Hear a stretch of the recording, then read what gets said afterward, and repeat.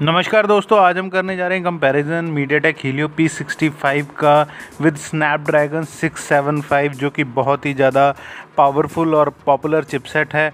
और better understanding के लिए दोस्तों हम इसका कंपैरिजन 660 के साथ भी करेंगे।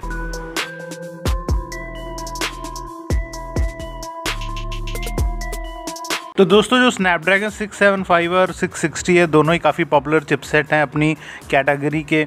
और जो स्नैपड्रैगन 675 है ये आपको अपर मिड रेंज कैटेगरी के अंदर जो फ़ोन है उनमें देखने को मिलता है। और स्नैपड्रैगन 660 जो अब आज की डेट के जो lower end of the spectrum है, जो मिड रेंज के फ़ोन है, वहाँ आपको देखने को मिलता है दोस्तों। तो दोस्तों कंपैरिजन शुरू करते हैं इनके CPU आर्किटेक्चर से। तो स्नैपड्रैगन 660 के अंदर आपको क्रायो 260 आर्किटेक्चर है वो देखने को मिलता है। ये ऑक्टा कोर चिपसेट है, 14 nm की टेक्नोलॉजी पे बना हुआ है।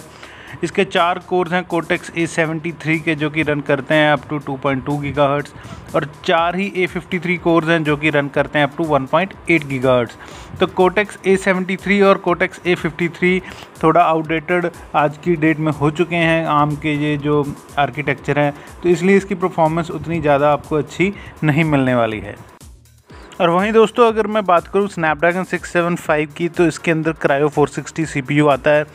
तो दोस्तों इसका भी जो है ऑक्टा कोर आर्किटेक्चर है। इसमें 2 कोर्टेक्स A76 कोर मिलेंगी जो कि रन करती हैं अप टू 2 गीगाहर्ट्ज़, और 6 कोर्टेक्स A53 कोर्स हैं जो कि रन करती हैं अप टू 1.8 गीगाहर्ट्ज़। तो ये 11 nm की टेक्नोलॉजी का प्रोसेसर है और काफ़ी बेहतरीन प्रोसेसर है, काफ़ी फास्ट इसकी जो परफॉर्मेंस है दोस्तों। और दोस्तों अगर अब मैं बात करूं हीलियो P65 की, तो ये भी एक ऑक्टा कोर चिपसेट है जो कि 12 nm की टेक्नोलॉजी पे बना हुआ है। ये 2+6 का ऑक्टा कोर जो आर्किटेक्चर है उसे फॉलो करता है, जिसमें 2 कोर्टेक्स A75 कोर्स होंगी जो रन करेंगी अप टू 2 गीगाहर्ट्ज़, और 6 कोर्टेक्स A55 कोर्स होंगी जो कि रन करती हैं अप टू 1.8 गीगाहर्ट्ज़।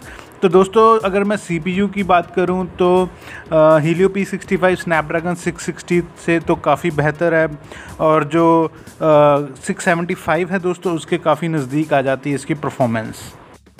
और दोस्तों अगर कैमरा सपोर्ट की बात करें तो स्नैपड्रैगन 675 और स्नैपड्रैगन 660 दोनों ही 25 मेगापिक्सल का सिंगल शूटर को सपोर्ट करते हैं, और अप टू 16+16 मेगापिक्सल का डुअल कैमरा सपोर्ट करते हैं दोस्तों।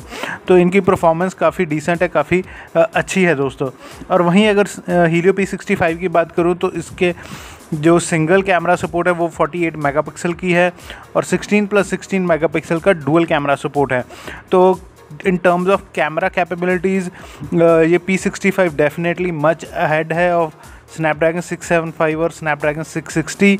इसका एक और भी रीज़न है दोस्तों कि जो AI परफॉर्मेंस है हीलियो P65 की, ये दोनों ही चिपसेट जो हैं स्नैपड्रैगन 675 और 660 दोनों से अबाउट 30 to 40% बेहतर है दोस्तों। नेक्स्ट अगर GPU की बात करें तो स्नैपड्रैगन 660 के अंदर आपको मिलता है एड्रीनो 512 GPU जो कि रन करता है अप टू 850 मेगाहर्ट्ज़। तो इसकी जो परफॉर्मेंस है काफ़ी डिसेंट थी अपने टाइम में। लेकिन अगर मैं स्नैपड्रैगन 675 की बात करूं तो इसके अंदर आपको बहुत ही पावरफुल एड्रीनो 612 GPU मिलेगा जो कि रन करता है अप टू 700 मेगाहर्ट्ज़, और इस GPU की जो परफॉर्मेंस है वो काफ़ी अच्छी है इस प्राइस पॉइंट पे दोस्तों। और अगर मैं हीलियो P65 की बात करूं दोस्तों तो इसके अंदर आपको माली G52 सीरीज़ का GPU मिलेगा जो कि रन करता है up to 820 megahertz.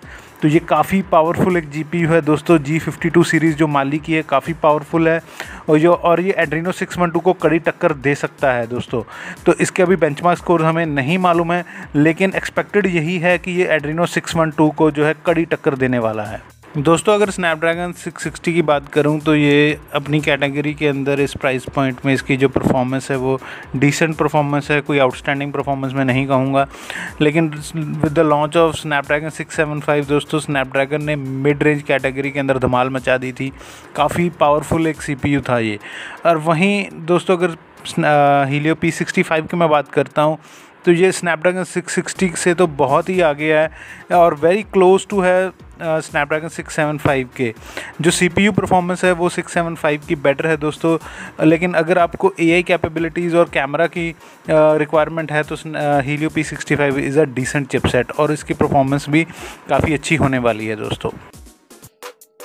Thank you guys for watching the video अच्छा लगा तो लाइक बटन दबाइए और सब्सक्राइब करिए हमारे यूट्यूब चैनल पे और साथ ही दबाइए बेल बटन ताकि लेटेस्ट न्यूज़ और रिव्यूज़ सबसे पहले आपको मिल सकें।